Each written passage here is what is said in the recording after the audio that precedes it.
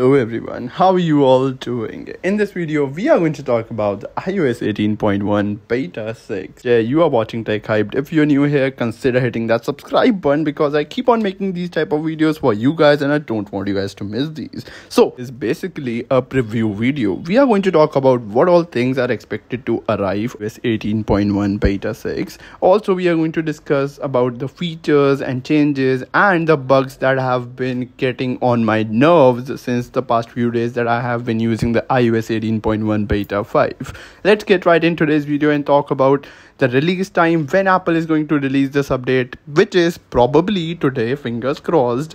There are chances that today, the day I'm uploading this video, we might see iOS 18.1 Beta 6.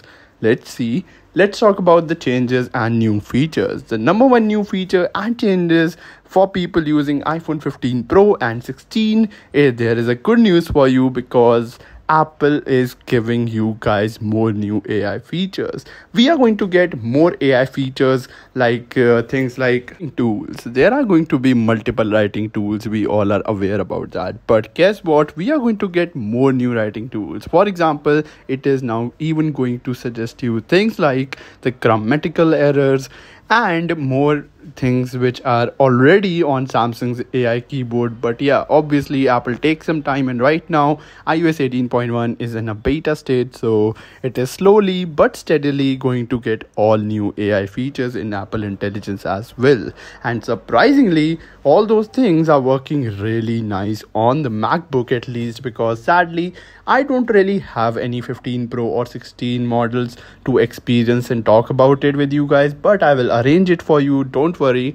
But until then, let's talk about the bugs and things that are going to be fixed on 18.1 Beta 6. So the number one issue that people are facing is on the camera app.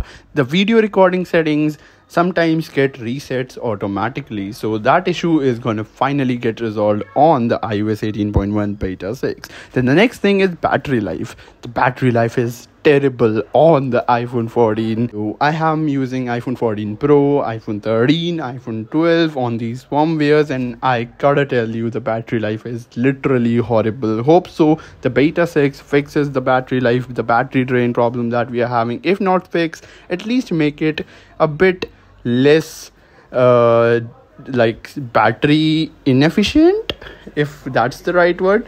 It is just sipping up battery like crazy. It is really inefficient, and I hope so the efficiency and battery fixes arrive on this beta. New features on older devices, I don't really think so that Apple is going to give any AI features or any such things to other iPhones like iPhone 14 Pro, iPhone 13 and all those devices. So yeah, that's a bad news, but it's nothing new. We were already aware about it, that Apple is going to keep this exclusive for the 15 Pro and above. About the release time, when Apple is going to release these updates, so the day I'm recording this video and uploading this video right now is 7th of October. It is Monday today, and when Apple releases new betas, it is between Monday to Wednesday. That means 7th today is the day, then 8th, then 9th.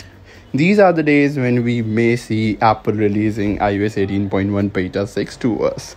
Well, that's pretty much it for today's video. I'll not waste a second for you guys and just end this video right here because there is nothing major new in terms of features to talk about, especially for devices iPhone 14 Pro and below. But it is a really great update and a really nice one for people using 15 Pro and above, but not the best or not the greatest or exciting update for people not using the 15 Pro or 16. Thank you so much for watching this video till the end. This is me, Jay, aka Tech Hyped, and I am signing off. Peace out and have a great day, everyone.